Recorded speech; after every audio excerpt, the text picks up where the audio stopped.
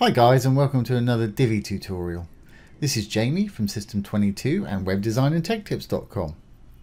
Well, in our last video we put this one-page scrolling website together in about 20 minutes using the Divi theme and using some of the templates that they've got.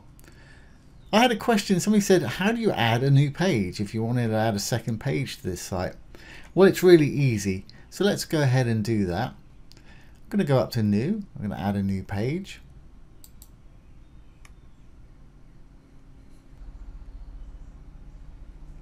I'll call it about me, I guess, as it's a portfolio site. And I'm going to use the Divi builder again.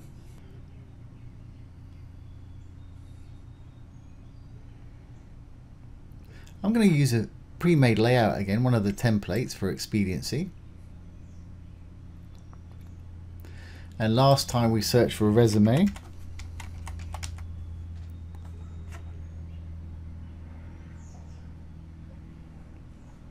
And there it is, that's the actual one we used there.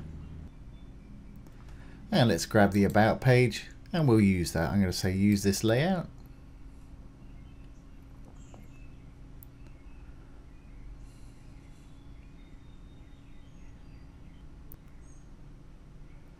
And there we go, it's loaded this layout for us, and it's the same as the other one. Enable your visual builder and you can edit any of these, just put in whatever text you want to put in here and edit the images the same as the last video. If you're not sure, just have a look at that last video. I'm going to go ahead and publish this page. Now that it's published, if we have a look at our pages and refresh the page, it should be in there. There it is, about me. I'm just going to right click on where it says view there. I'm going to go copy link. And I'm going to go down to my appearance, down to menus, and there you can see the page is already there. So I'm going to add that to the menu, put it up there. And you may be asking, well, why did I copy the link? Well, let's just save this menu. I copied the link because we're going to go back into the front page and add that link to one of the buttons as well as an alternative way to get to it. And as you can see, it's been updated. While we're in here, I may as well add our front page, our home page, the main page to the menu, which is res.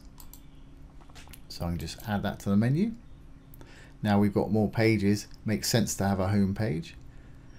I'm going to hit the drop down, now it's added it to the page, and I'm going to just call it home.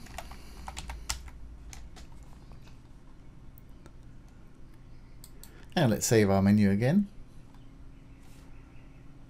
So let's make sure all the changes are saved on this page. Hit the little purple button, save the page changes, and exit the visual builder. Now we can go back to the home page and let's enable the visual builder, and we'll put a link to our about me page, perhaps view my reel. Let's put it there just to show you how you can do that. So let's enable the visual builder.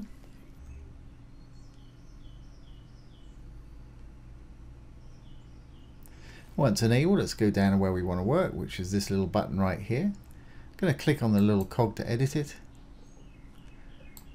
And let's just change the title to About Me.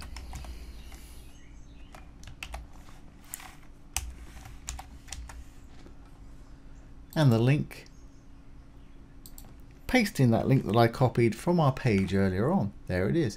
You can actually chop off the first bit if you want to. I'm going to go ahead and leave it in there. And of course we want it to open in the same window as it's the same site. Now let's save our changes here. And exit the visual builder. One more thing I'd like to do, I'm not happy with our link color up here. That's the active link, the page that we're on. So let's go ahead and change that while we're in here. So if we go to our dashboard, down to Divi, customize,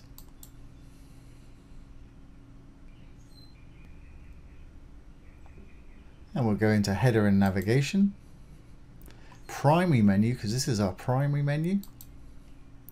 And here is our active link color. I think I'll change that to perhaps this orange color. I've got a color picker right here, a little free add-on from Google Chrome. So I'm going to copy that. So we've got that orange color. Close that up. Click on the select color. I'm going to paste my hex code in there. There we go. So now my active link matches my site.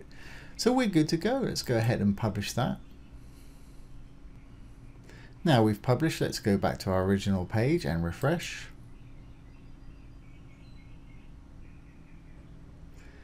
And now our link matches the rest of our site here color-wise. And let's just check our little link about me, make sure it's going to work here. Yep, that's absolutely fantastic. And then back to the home page. So there we are. That's how easy it is to add an extra page to your one-page scrolling site. You may decide to put your About Me link at the end there, because all of our other links are going to scroll us down to our regular page here. And if they click on that one, it's going to take them to a new page. So it might be an idea to put that after your contact, but that's entirely up to you. So there you have it. I hope you've enjoyed that and found it useful. If you have, please ring the bell, give it a thumbs up, comment, share and subscribe to our YouTube channel. Once again, this has been Jamie from System22 and webdesignandtechtips.com. Thanks for watching. Have a great day.